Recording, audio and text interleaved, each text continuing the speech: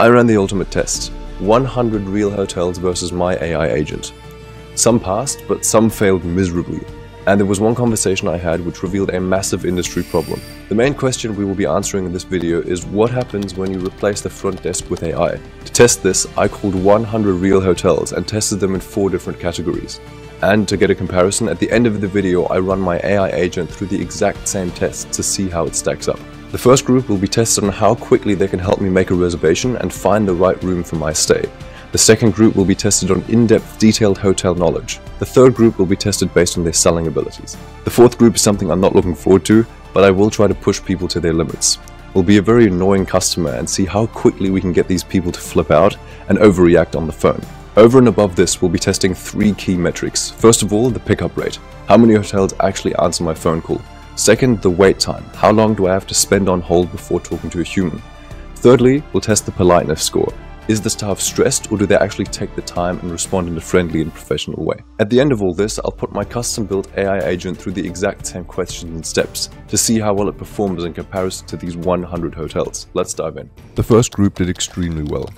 Asking them to help me find the right room and make a reservation was very efficient, and they were extremely friendly and professional.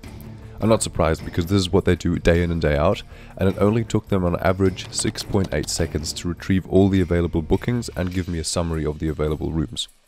Spoiler, yes, the AI is slightly faster, but these couple of seconds are hardly anything to consider in the grand schemes of the challenge.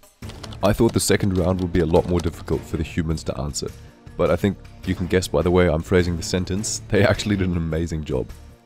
I asked them very specific questions like, what's the full security process to issue a new one? And they instantly answered with, if you lose the key and the guest comes to the front desk asking for a new key and say this is the room number, we ask for the ID to make sure it matches the room number they're asking for the key.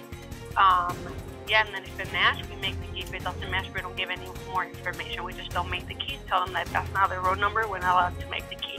Now I don't know if I just got lucky and only got to talk to experienced staff members, but I honestly believe that the AI won't have an upper hand in this one. We'll test this out in a moment, but the AI of course is only as smart as the knowledge you give it. That being said, if you do give it all the knowledge in your business, let it scrape your website and integrate it into your system, it will be able to search for answers way faster than a human ever would. However, for most questions being asked, an experienced staff member will be able to look and just remember the information pretty much exactly as fast as AI would. The next category is sales, and I was particularly interested to see how well the front desk staff could actually sell, because they are the first touch point for most new customers and a huge driver of revenue for hotels. Unfortunately, I have to conclude that they weren't very good. They were very helpful and very friendly, but there is a big difference between being friendly and being a good salesman. And once again, there's a big difference between being good at sales and being overly pushy. You see, most of the time, customers just want a little bit of service. They want you to make decisions for them, to help them, because you're the one with the knowledge. And there is a big difference between passively waiting for the customer to sell themselves and actively engaging and trying to help them make the right choice. The only time when I felt that there was some training in place was when it came to the memberships. This conversation, for example, clearly outlined a very structured approach and a good training in terms of making new customers become a member. Okay, let me take a quick look and see. And then, so I can check for member discounts as well. Are you a member of McCoy? No, I'm not. Okay, if you're interested, I'd love to enroll you so you don't miss out on those discounts and also earn points for your reservation. Unfortunately though, this is an exception because most conversation, even around membership, ended like this. One adult, no children. Are you one rewards member with us? No, I'm not yet, no. Alright, so while I check here, can I have your phone? So overall, hotel staff isn't the best at selling. And to be honest, that's not really what they were trained to do. I can't blame them. And in that vein, I think it would be very, very beneficial to have an AI that listens to the calls and at the end of the day, gives each staff member a breakdown on how they could have closed the lost deals. Sometimes customers say they need to think about it, sometimes customers just hang up the phone, and there are certain things that you can do and say without being too pushy to just help the customer make a decision and not lose the sale to another hotel. The last challenge is something that I think most of you have been looking forward to. We're going to see how easily we can push these people over the edge and make them yell on the phone and crack. I tried everything from insulting their website. I've got to say I didn't love your website. You didn't love our website? To insisting that I needed to check in my animal. I'm coming from Australia. I just landed this morning, and I did bring a small koala. Like, he's very quiet. Like, he can just leave. I can just leave him in his basket. Sorry, we have no pets policy. But he doesn't move. Like, he won't. Nobody will know. Sir, regardless what it is, okay? Okay. Usually you don't want it, right? Because they get dirty, correct? But he can just stay in his basket. No, we have a hardware floor. That's why. I know, but he'll dirt. just stay in his box. Like, I won't let him out. He can not eat for a day. That's okay. No, thanks. We have to stick with the policy. It's not very helpful. Thank you. Have a nice day. Bye. Man, I'm very impressed with that guy. I asked them, do you have a no pets policy, or can I bring my kangaroo? I'm sorry. Yeah, this is not a friendly pet hotel. Oh, you don't need to be friendly. Like, can I just bring him?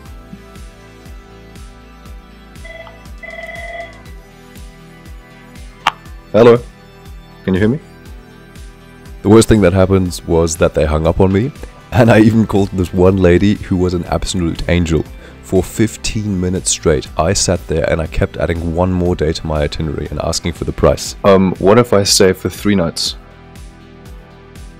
Okay, so 3 nights because you're going to be here for a Friday night. The rate does go up a little more on the weekends, but I will let you know. What about 5 days? What about 5 days? Like another day longer? 5 days? I think we can do even another night. How much would that be? Departing on Monday? Could we do one more night? How much would that be? Sure. And that would be, again, you staying for 10, 11, 12 nights. Okay, it's a bit too much. What if we did like 2 nights less? How much would that be then? How can somebody be this patient? Check you out on Wednesday the 2nd or the 3rd. How much would the 3rd be? Okay, what if we did like 2 nights less? How much would that be? After that got boring after 15 minutes, I asked if I could. I have it's a small parrot. I'm just gonna go ask my boss really quick, okay? Because I've never had that request before. Yeah, they said no birds allowed. We're only dog friendly. That's it. She even went to the manager and asked, and when the reply was no, I kept going. Can I keep him outside? Because he does have a little cage. I can like park him in front. That sounds horrible, but if I just put him outside. Yeah, but where would he? Yeah, but somebody might come along and take him. Oh, okay. Oh man, I wish I would have asked that question first. Oh, I'm so sorry. Yeah. To be honest, if that didn't break people, I'm very confident that they can handle most situations without escalating. And in this case, you'll see in a moment, AI is unbreakable, of course, and it's very good at de-escalating tense situations. I honestly can't give these humans any disadvantage.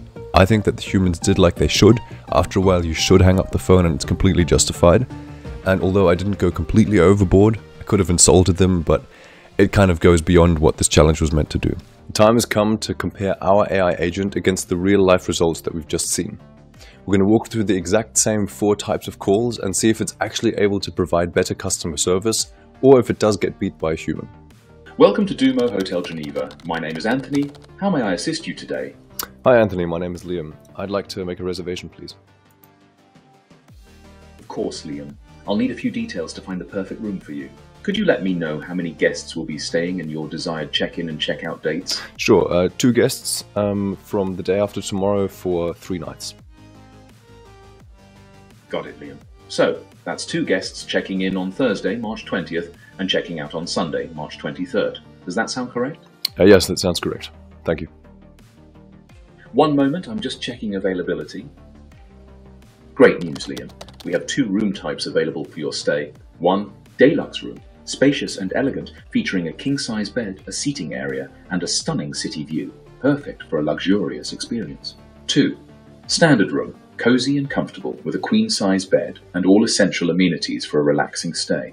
Would you like to hear about the pricing? Yes, yes, I would actually. Could you tell me about the cancellation for the deluxe room? Absolutely, Liam. For the deluxe room, we offer a flexible cancellation policy. You can cancel free of charge up to 24 hours before your check-in. Okay, and what's After the that, cost overall? the deluxe room is €250 per night, so for 3 nights, the total would be €750. Would you like to go ahead and book this option? Yes, please, I would. Welcome to Dumo Hotel Geneva. My name is Anthony. How may I assist you today? Hi, Anthony. My name is Liam. I wanted to know, do you have a gym?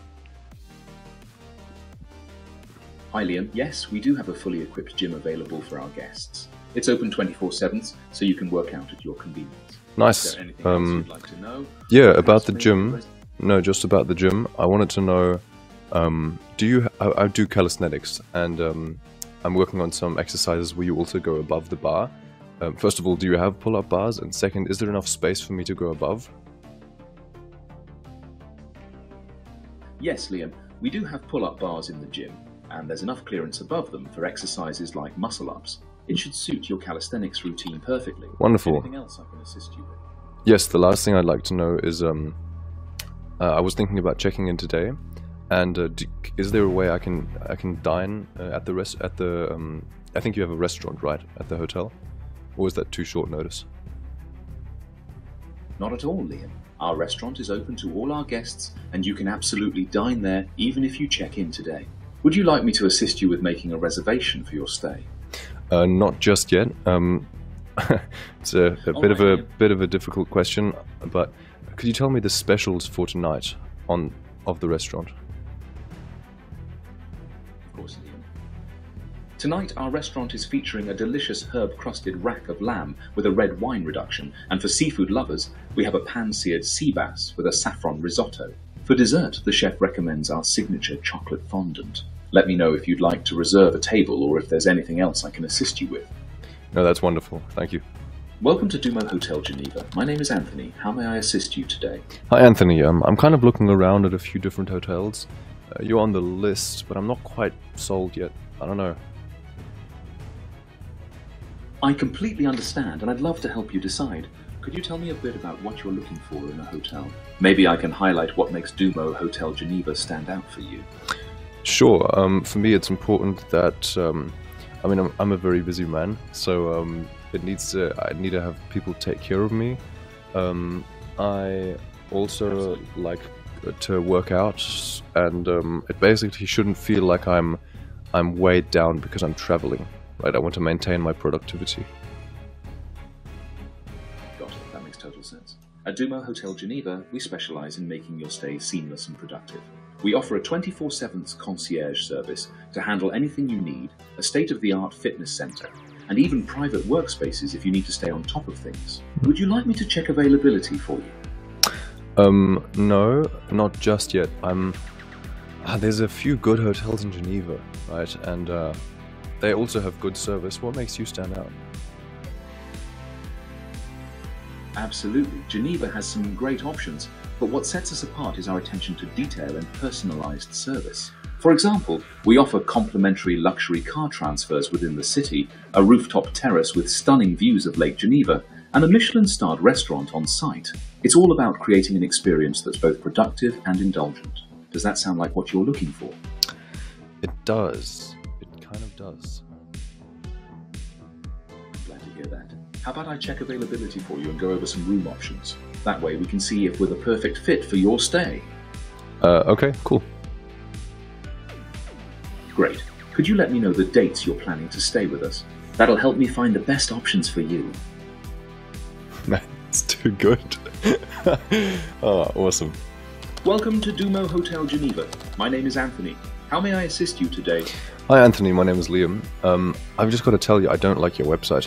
I think I don't even know how you attract customers with it. Hi, Liam. I'm sorry to hear that. I appreciate your feedback, though. Let me make things easier for you. How can I assist you with your booking or any questions you might have? I don't want a booking. I just wonder, your logo sucks. How do you even stay in business?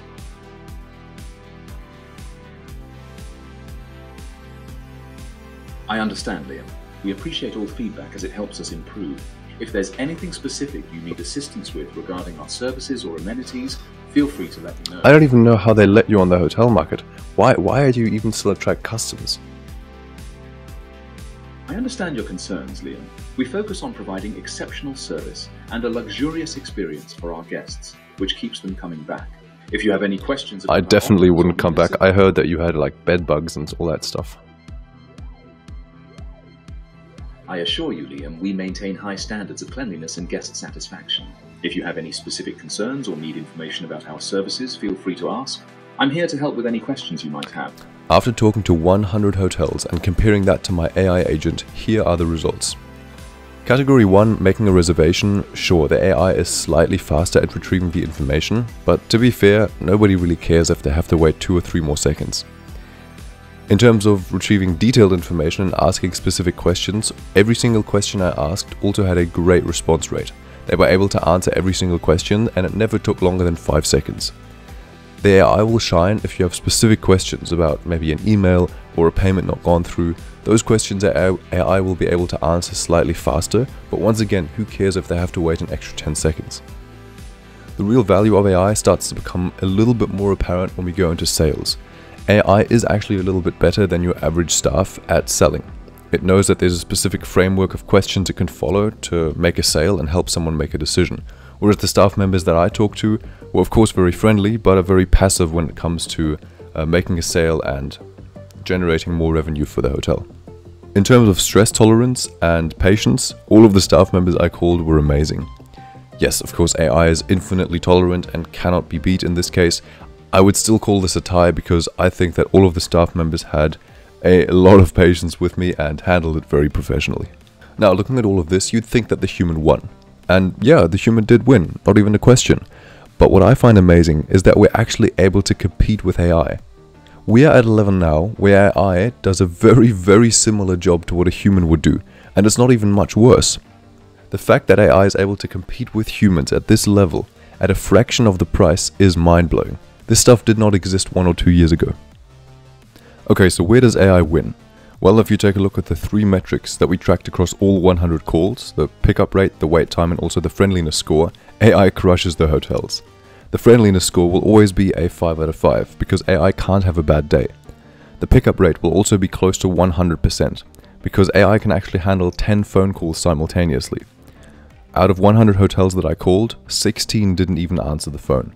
That's 1 out of 6 hotels that lost several $100s just because they didn't pick up the phone. And I'm pretty sure that I'm not the only one who this happened to today. Not to mention AI can actually take phone calls after hours. 24/7 can make bookings, reservations. You do not lose money due to missed phone calls anymore.